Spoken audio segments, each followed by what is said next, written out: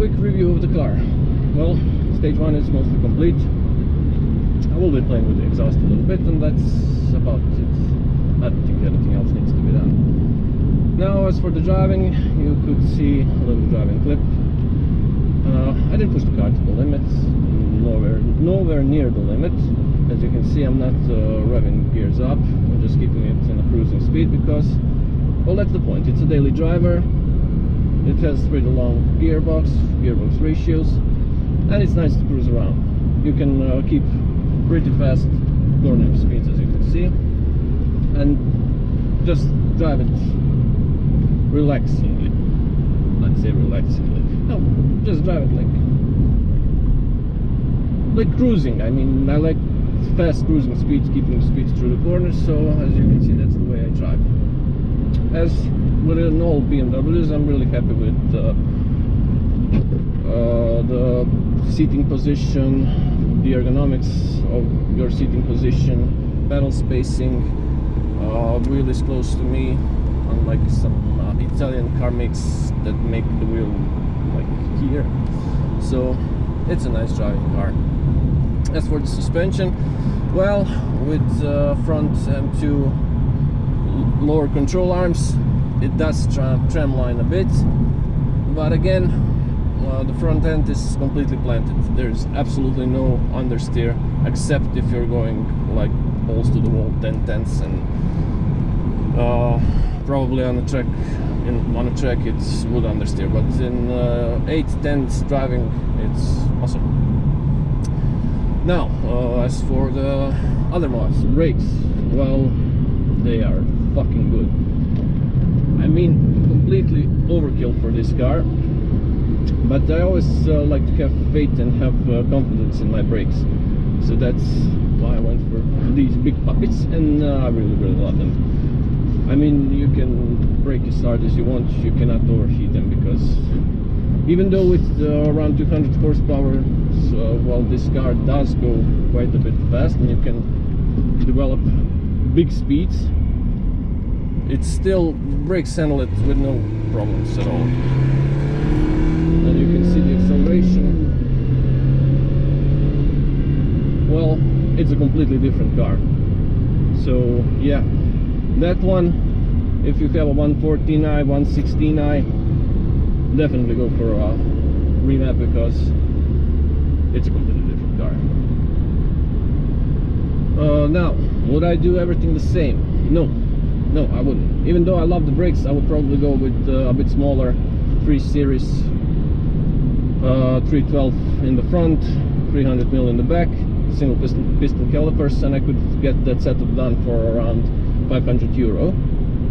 And the rest I would spend on either some cheaper coilovers or Bilstein's B8, B6, one of those, and combine it with Igo springs, because, well, the suspension is pretty comfortable. It's okay, it's predictable, but it's not perfect. You can feel that yeah, the shock absorbers aren't really up to the job right now. They are the weakest part of the car. What about the other mods? Would I do the intercooler? If I was going for a stage 1, yes, probably. It's cheap, easy, why not?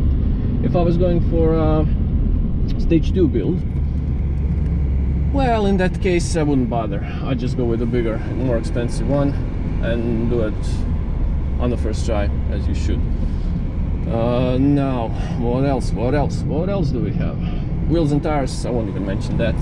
You know that if you buy a car, you need to get better wheels, better tires, so yeah, that's a no-brainer.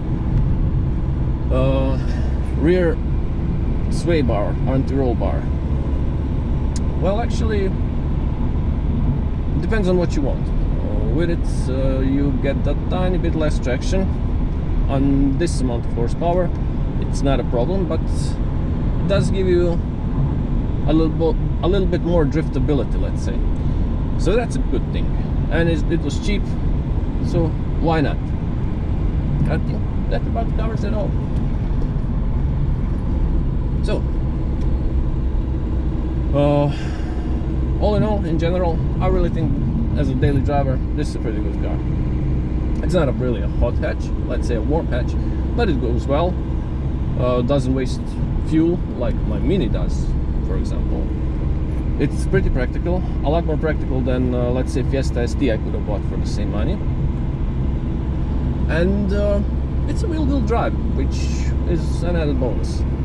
Now, talking about the money, how much did it cost in the end? All in all the mods, everything I have for this car, 10,500 euros. Now, I did most of the work myself, so yeah, that's a big saving. But also, most of the parts I was doing were, let's be honest, bargain hunting, and getting the bargain price on all the parts I needed. That's especially noticeable on the front end, because I did the LCI conversion for 390 euro, and I got 450, 460 back for my old parts. So yeah, that was a good deal. And also, that's, I didn't touch that mod yet, but yeah, very important one. The car looks 10,000 times better. I would always go for that. I mean, it's personal taste, but to me it made the car look 10,000 times better. So as for the expenses, I said 10,500 euro, but I still do have the old brakes, which I can probably sell for around 100-150 euros. The discs are pretty good.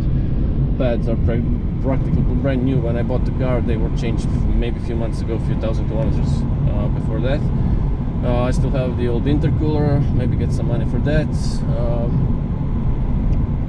And yeah, in that price, winter tires and winter wheels are also included. So if you don't have that, well, let's be honest, we can call it a 10,000 euro car, which was the main goal of this project, to build a 200 plus horsepower car for around 10,000 euro.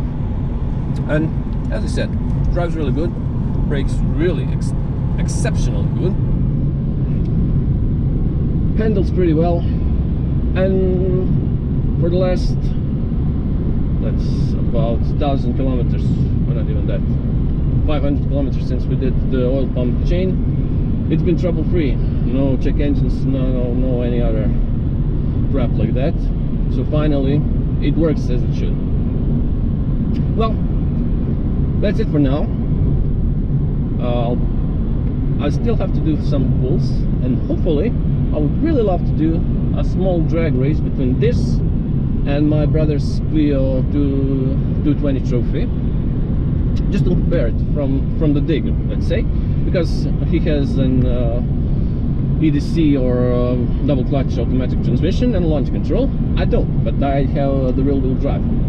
So I'm really interested to see in smaller, from the light in smaller speeds up to, I don't know, 80 to 100 kilometers per hour, which car will be faster. In the higher speeds, well, he has more power, quicker shifts, so yeah, he'll walk all over me. But again, see of the dig of the traffic light, let's say, which is faster, that would be nice to know. Either way, that's it for today. Thank you for watching. I hope you enjoyed this one, and as always, I really hope to see you in the next one.